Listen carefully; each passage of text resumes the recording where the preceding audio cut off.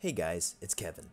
I just wanted to share my super simple Godot multiplayer example that you can download today. As you can see, each client controls their own player and their position is sent to all other clients.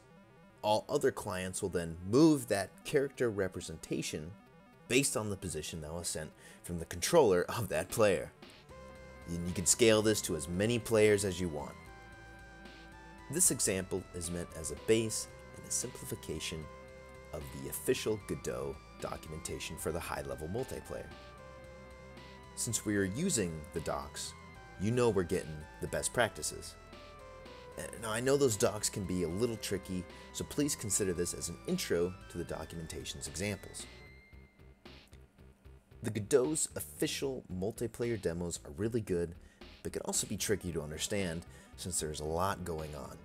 Since there aren't a lot of simple examples out there that are scalable, I decided to make my own and share it with you all.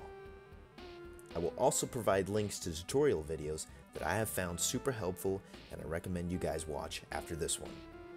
Please let me know if you have any problems, questions, or suggestions about the code. And please don't hesitate to reach out in the comments. Also, if you know any good tutorial videos, please share to help the community out. Thank you.